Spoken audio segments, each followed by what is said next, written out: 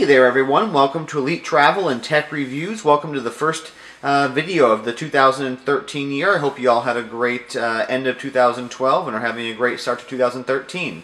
Today I'm going to be reviewing something a little bit different. I'm going to be reviewing an espresso machine today, specifically the Breville Barista Express. So stay tuned and we'll begin the review. Alright, let's get started. So as I mentioned, this is the Breville Barista Express. It is an espresso machine, and the reason why I'm reviewing this on a travel channel is that throughout my travels and throughout the world, I've always been a connoisseur and kind of a closet espresso fanatic. I love espresso. I love cappuccino drinks and espresso drinks and everything you can make with espresso, and it's something that I've really come to enjoy and come to want to learn a lot more about.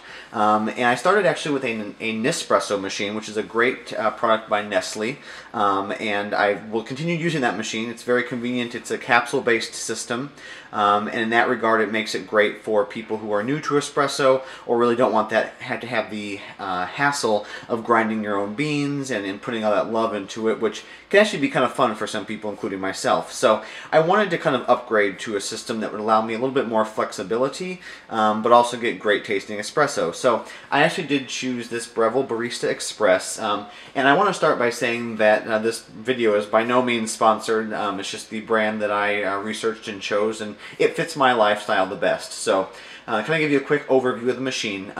It is a great aluminum die-cast machine, so it's a very nice looking design. It's also very sturdy. That's one thing that Breville is known for in all their product designs.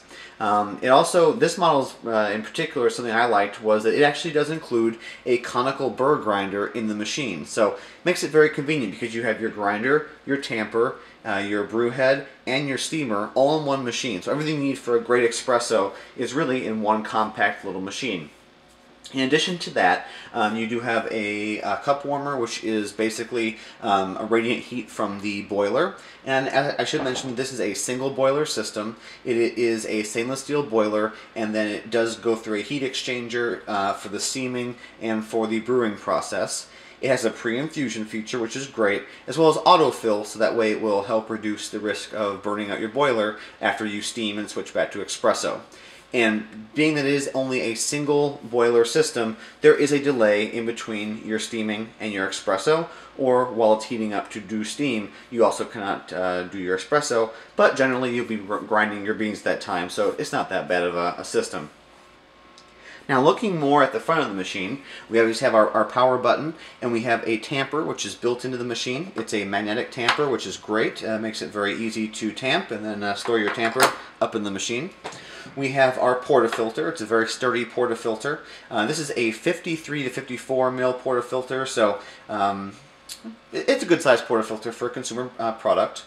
We have our little grinder holder for the portafilter, and also if you press this portafilter in and hold it, there's a little button. It will manually dispense the grind, or if you just click it in once and let it go, it will then automatically disperse the grind amount that you choose in this dial here for your grind amount. You can then choose your filter size between a single shot and a double shot.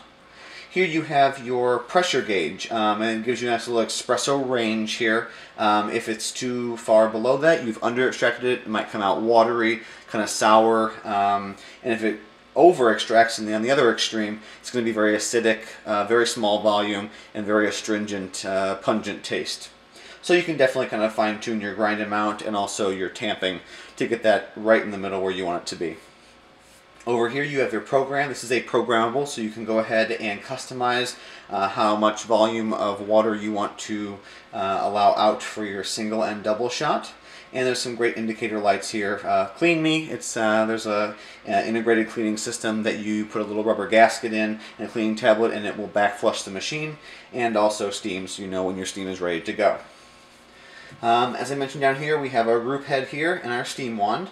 The steam wand can be naked as I have it here, or it has I believe it's called a Panarello type wand, where a little sleeve fits over it, so you can just kind of set your milk there and let it do its thing while you're doing something else. A little bit less labor intensive, but like I usually leave it naked so I can control the milk a little bit more.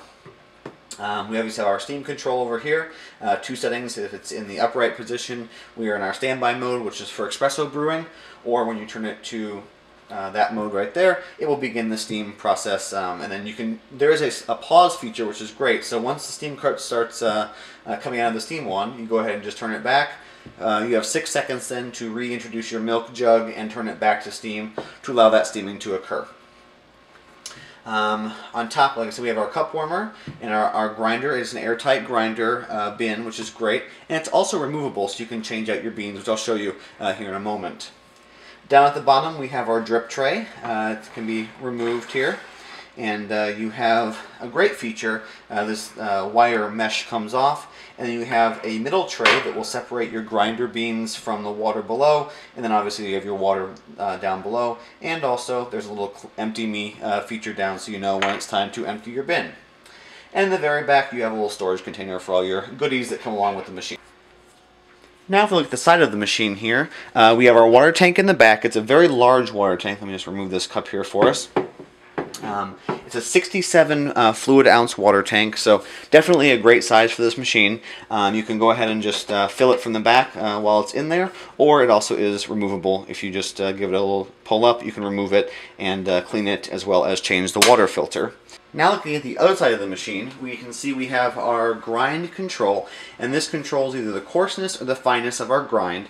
The grind along with the tamp are probably the two most important aspects of an espresso, because these are really what control if your espresso is going to be just right, if it's going to be over extracted or under extracted. So definitely when you first get your machine, it's going to take some time to dial in and see what works best for each brand or roast of espresso that you have.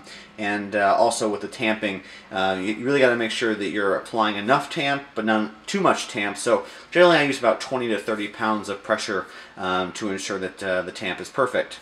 And I have removed the bean hopper, as you can see here. It's a very simple system. It just has a little lock and unlock. I'm not going to unlock it because when you unlock it, the beans will fall out of the machine, or I'm sorry, out of the hopper, and then into the grinder. But it makes it great because you can remove this, clean this out, swap out your beans, and then really be fresh, or have access to the conical burrs to clean them.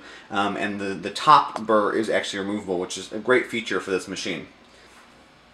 Alright, so now we're going to be back, and I'm going to go ahead and turn the machine on. So I'm going to press the power button right here, and it's going to fill up the boiler a little bit, and once all of your lights become active, it's ready to brew espresso. So it's definitely a very quick process. I was very impressed at how quickly it does heat up. And also, as I mentioned, you know, this fits me well, because sometimes I do want to do ground espresso where I grind the beans myself. However, other times I will use a pre-ground espresso just for consistency. If I'm doing a lot of them, it's just easier to kind of scoop in a pre-ground espresso. So it makes it great, because then you're able to really do a wide variety of coffees. So as you can see, the machine's ready to go.